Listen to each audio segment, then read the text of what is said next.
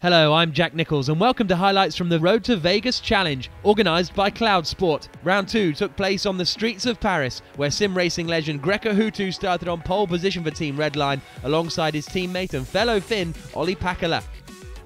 The pair led the pack into turn 1, while Enzo Benito jumped Bono Huis and Patrick Holtzman to take an early third place. It was a Team Redline 1-2-3 up at the front, with lots of cars going 2 or 3 wide behind them. Things got tight at the hairpin as Michele D'Alessandro spun Samuel Libert, putting an early end to the Frenchman's home race and losing his front wing in the process. Stuck in 14th, Long Beach winner Graham Carroll couldn't find a way past Alexi Alomar, while it was frustration for the leaders who were being held up by a backmarker. The pit lane was busy around lap 22, with all the front runners coming in. Opting for a longer first stint, Miguel Ballesta suddenly found himself in the lead and under pressure from Hutu, Pakala and Bonito, the trio losing a lot of time behind the Spaniard.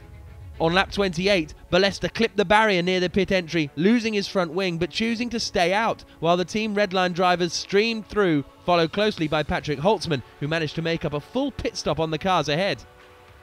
1 lap later, 6th place Bono Huis was all over Ballesta's rear wing and made an impressive move around the outside of turn 1.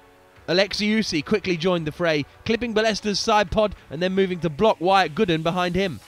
They went 3 wide across the line on the following lap, Usi and Gooden getting a little too close for comfort and ultimately collecting Ballesta as they piled into turn 1. Usi managed to claim 6th, and a few corners later, Gooden got tired of being held up and made a late braking manoeuvre into the hairpin to pass Ballesta for 7th.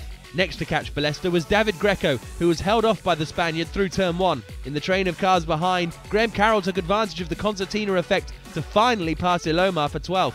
On lap 33, Ballesta finally pitted, to the relief of the chasing pack.